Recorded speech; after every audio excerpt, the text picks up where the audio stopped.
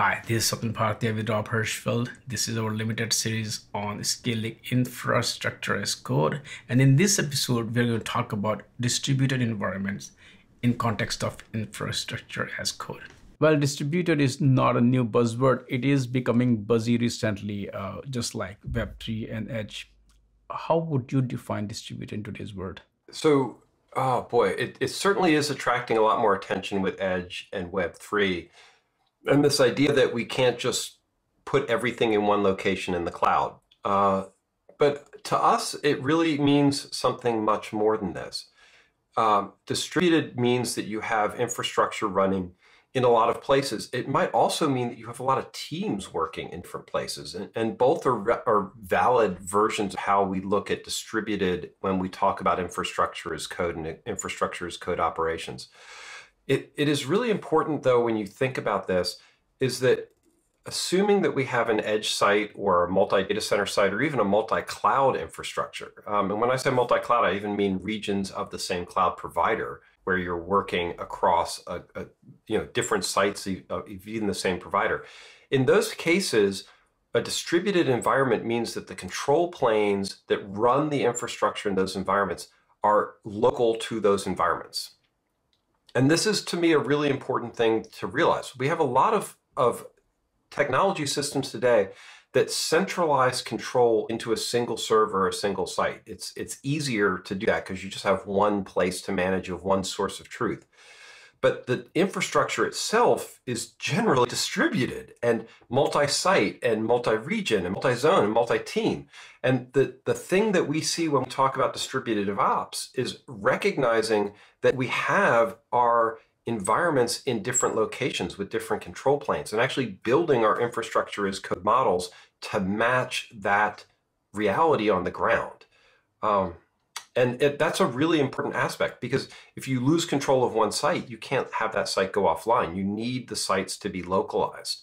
And funny, even with teams, if you don't want one team to interfere with another, just like you don't want one site to interfere with another. So there's a lot of ways in which thinking about things as a distributed infrastructure, distributed environment, really translate into a much more resilient infrastructure as code plan and process. IaC is more about reuse and sharing. How does that work in hybrid and multi-cloud and edge and, of course, this distributed environments? This has been an unexpected benefit to us with how we've looked at infrastructure as code using immutable, version-controlled, repeatable modules.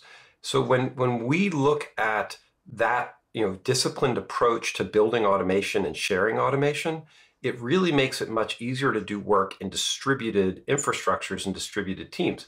Because now you can come back and say, for this site, I know exactly what's installed in that site, what versions are installed, how it's built, what the components are.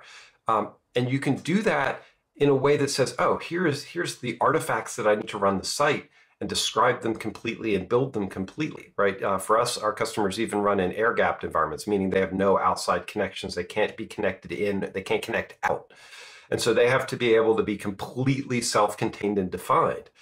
We can do that because the infrastructure as code systems have version controls, management, and immutable artifacts that all can get bundled together.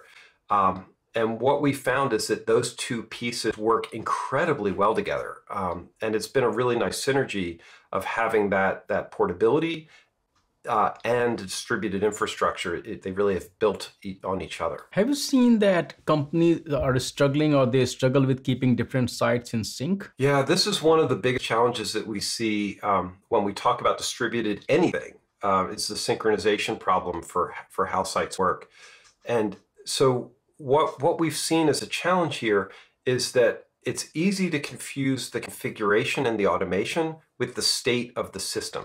And so when we're helping companies build multiple sites or even multiple teams, what we like to do is we like to make sure that the state of that system, the control plane, is localized as much as possible, that the source of truth for those systems resides as close to the systems as possible. But if you want to have a remote or shared control story, so let me try and be specific. If I have a centralized team that wants to manage hundreds or thousands of edge sites, they want to be able to watch what's happening in those edge sites. But if the internet's cut, the edge sites shouldn't go offline. You don't want a store to fail because it's lost touch with corporate. And so what happens is you want the state and the control plane to be as localized to that distributed system as possible. But you actually want the centralized system to be able to update, change, push management updates, have a lot of authority about what's distributed to that site. And so what we found is that by having that tight version control, you can have the centralized system push out the automation on a planned schedule and then still subscribe to updates about what's happening in the control, in the control plane locally. That for us has been an incredibly powerful system to be able to mix and match the configuration and automation pieces in an immutable way, and then let the site, the state on the sites actually be run locally with mirrors back to the centralized system. It's a really healthy balance. Unfortunately, it's hard to get right. And what we've seen, prior to RackN, we've seen a lot of customers, especially as they grow in bigger sites and the software that they're using is very dynamic and changing, they'll end up with drift. And once the site controls and automation start to drift, then it becomes almost impossible to patch, update, and maintain the infrastructure. Some of the war stories on this are heartbreaking because thousands and thousands of hours go into just figuring out what you have installed on sites, let alone patching and upgrading it. And since you're talking about automation, I'm also curious, is there an opportunity or scope for pipeline automation with dev, test, production, A/B rollout? Pipeline automation is absolutely critical, and this CI/CD application to infrastructure as code is absolutely essential to really scaling infrastructure as code. What we see happening here is that if you can do a development process and have people write their infrastructure as code, lock it up, and then hand it over to a test group that can verify exactly what's happening against the systems and the platforms, right? Try and recreate production as carefully as possible. The opportunity to test and verify that automation works correctly becomes really high. It's nice that we have a lot of automation to build sites and tear them down, so the test itself can be highly automated, which helps improve performance and makes it more likely that people will test. But then once you've validated that, the fact that you can pick up a site and a description of a site exactly and then roll that out into production, and then basically do an A/B test where you move individual sites slowly and change them over time, that allows the operations team to have a lot more control, right? They've verified that everything works. If things are going well, they can replicate and accelerate the success, but they don't have to push a button and watch all their sites change at once. They can pull control back and do this in a very methodical way, because there's really nothing more challenging than a production team that rolls out a patch across the board and then realizes that there's something wrong with that patch and is scrambling both to remediate the problems the patch caused and then redistribute the patch. And so being able to control that process in a very fine-grained way is essential to growing and scaling the systems. And it's worth noting, this is true even for multi-team collaboration, right? It's easy to imagine that you have one team that's fixing software that everybody uses. You want to be able to say, test this version and then have teams slowly adopt a change or implement a change. You don't want to force them to take a change. That's actually just as unproductive as not changing.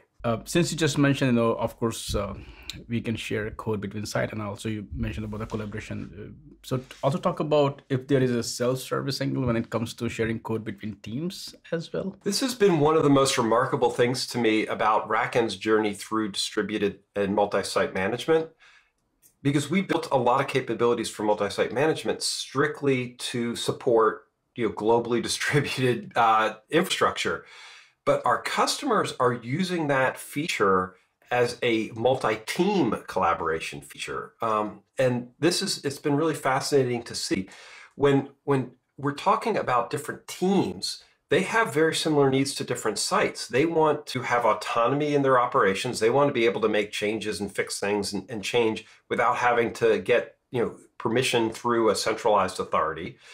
And they also want to be able to take changes that they make and improve and send them back up into the rest of the stream so other people can use them. So that very much every team gets to do development and fixing and changing on what they're doing and send that back up. And that's part of this collaboration process. The other thing that I think is really important to note, and I was just touching on this about how pushing an unwelcome change is just as bad as getting behind. Part of what we've seen happen in this distributed system is that individual teams can choose when they're ready to upgrade software. So RackN doesn't deliver it as a SaaS. We don't force upgrades on anybody. And even within our customer base, they have multiple teams, and those teams can choose when they want to bring in the new versions of the software.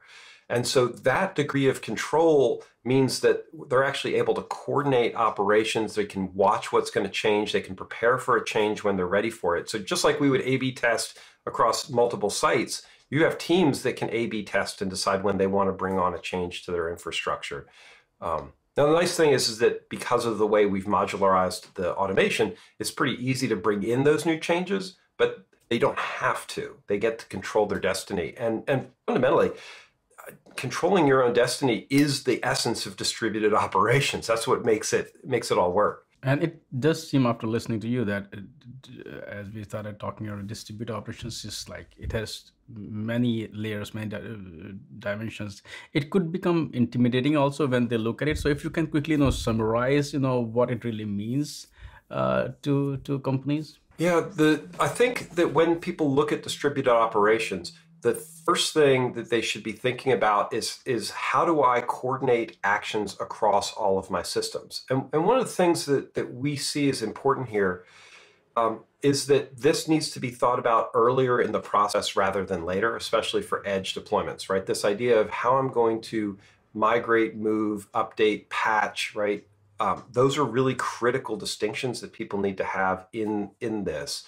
And the dimensions become not just configuration, but also the automation that drives the system. And I think this is the key one of the key points here is that it's not just, are my sites different? All sites are different, all teams are different, all clouds are different. That's normal. The automation that gets driven by them is going to change also. And so you have to recognize that it's not just that the sites are different and have different configurations, but there's a time element in how all these systems work together. And so you might have a new configuration that needs to propagate that requires new automation code to be supported, or new artifacts to be supported by that. And you can't just change one thing, new configuration. You actually have to have a way to coordinate the operations for configuration, automation, artifacts, infrastructure components, teams, right? It's actually a culmination of all of those factors coming together that makes distributed ops distinct and why it's its own specialized thing. That said, if you can get it right, it's incredibly powerful. We see huge ROIs from our customers having consistent distributed operations efforts. Awesome. And when you look at all of it, what kind of impact it has on day two operations? It's a really important point with this. It's easy to think only about the bringing sites up or getting sites running and getting everything going. What we have found is that the most impactful approach is to start from the day two needs and think about how we're doing things on day two, because a lot of times the day two work includes things that you would be doing on day one or day zero. Patching a system, re-imaging a system, getting it back up to speed, rebuilding, bringing new infrastructure on site. Those are day two operations, but they involve good day one and day zero disciplines. And so what we see is that the better you can do building a system that brings in new changes and responds to changes, or for distributed ops, is actually able to send out information, raise alerts, monitor things, tell you when something's changed or there's a security challenge, right? Having those systems wired together and building that up, sort of working from day two back to day one, is really a much more powerful way to pick and choose your distributed ops, where you're going to build that environment and what tools and platforms you're going to use to make it happen.